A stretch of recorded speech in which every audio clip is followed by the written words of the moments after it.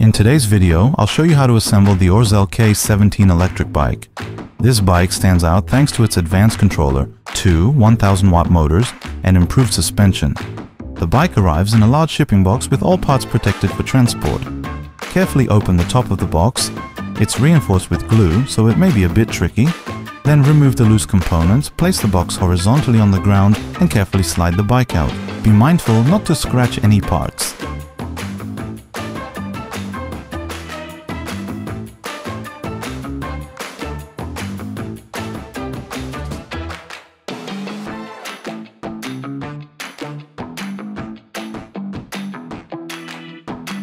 Rest the bike on one of the foam pieces included in the package. Placing the foam underneath the crank can help the bike stand securely. Note that the wheels are uninflated and the front wheel is attached to the frame for shipping. Checking the contents. In a separate box you'll find the battery and charger. The set also includes cable ties, mounting bolts, pedals, the user manual, and a set of wrenches.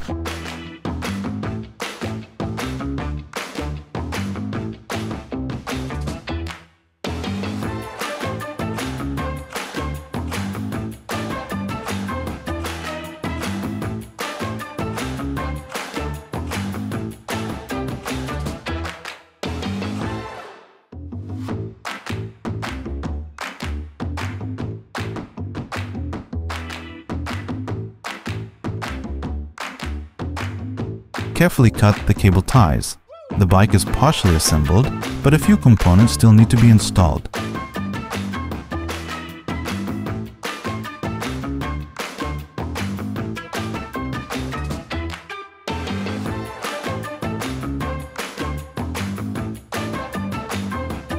Start by removing the ties from the front wheel. Next, loosen all 4 bolts on the handlebar clamp. I'm only using tools included in the kit.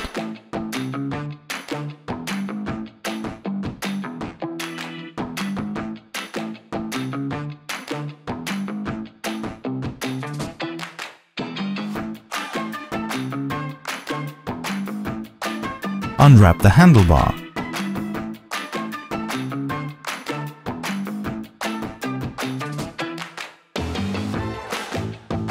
The display is already attached, so carefully position the handlebar so that you don't pinch any wires.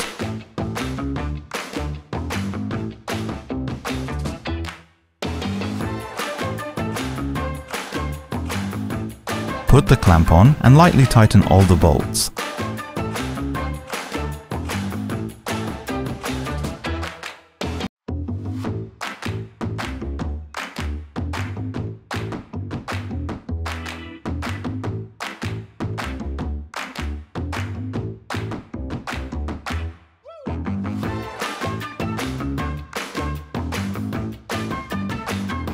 Then adjust the handlebar orientation.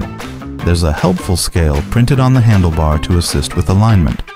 Once you've got the handlebar positioned correctly, tighten the bolts more firmly.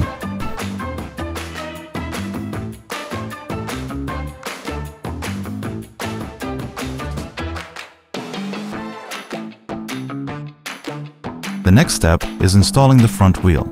It helps to have another person assist you. Since I didn't have anyone available, I flipped the bike upside down myself. Be sure to place it on something soft so you don't scratch the paint or damage the protruding display. You can use the foam pieces from the packaging. I happen to have some cushions nearby. Raising the saddle so it provides additional support also helps.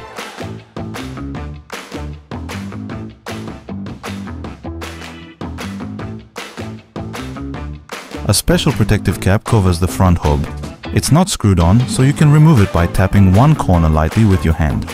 Then take out the spacer block between the brake pads and remove the plastic covers on the front wheel's motor. In their place, install the special locking washers included in the kit. Next, put the wheel in place. Make sure the checkering washer is oriented properly as shown in the video, then use the mounting bolts from the set. This is one of the simplest mounting systems I've seen so far.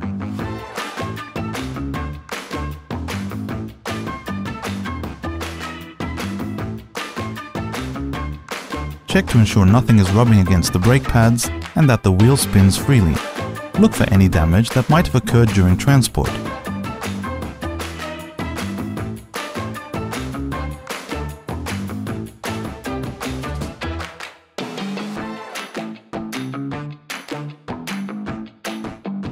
Then, connect the front motor cable and make sure the plug is fully and correctly inserted.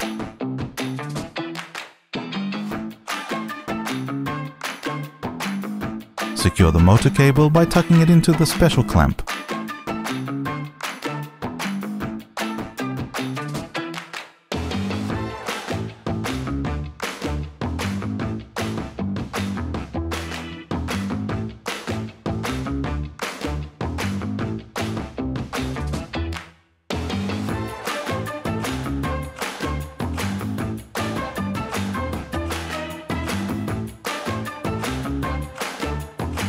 Remove the protective materials from the rear wheel and lightly inflate both wheels.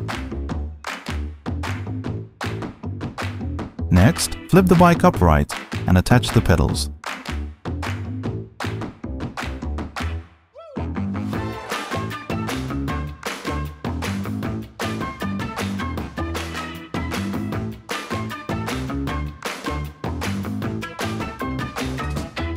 Each pedal is marked for the correct side, left or right. Tighten them as shown in the video.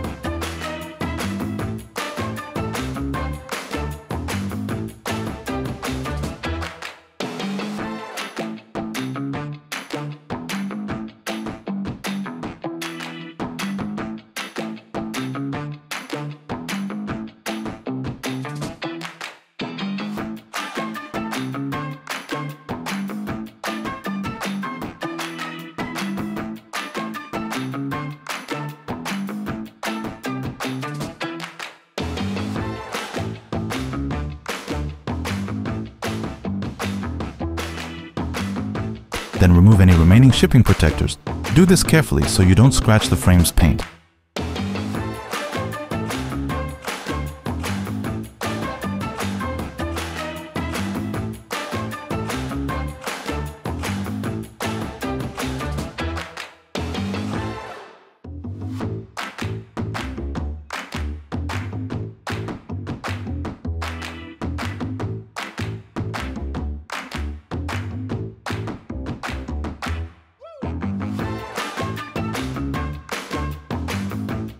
Next, attach the travel bag included in the kit.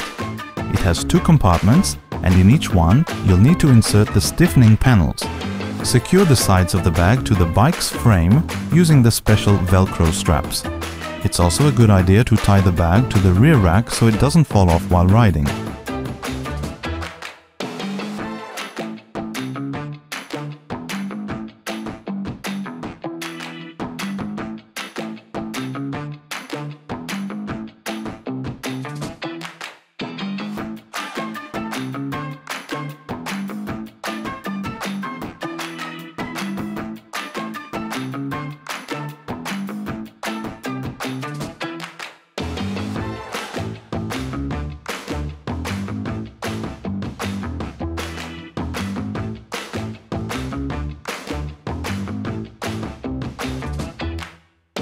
Slide the battery into place as demonstrated in the video.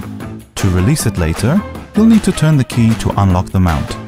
As for the fenders, there's a bit more work involved. Start by attaching the fender brackets on both sides of the fork.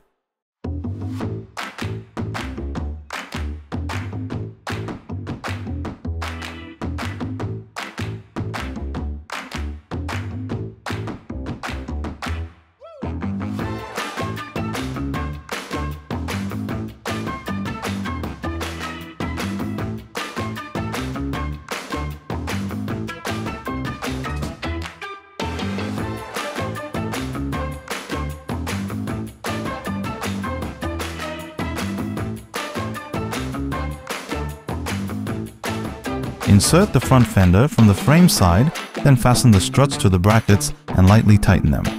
Remove the bolt that holds the headlight to the front fork. From the frame side, slide in the fender's mounting tab and secure it with the same bolt. Tighten everything while adjusting the headlight height. Then tighten all the bracket bolts, adjusting the fender's height and angle if needed. Finally, double-check that everything's in order. At this point, you can charge the battery and get ready to ride. Thanks for watching. In my YouTube shorts and TikTok clips, you can see my first impressions of riding this bike. As usual, once I've ridden it for a while, I'll publish a detailed review.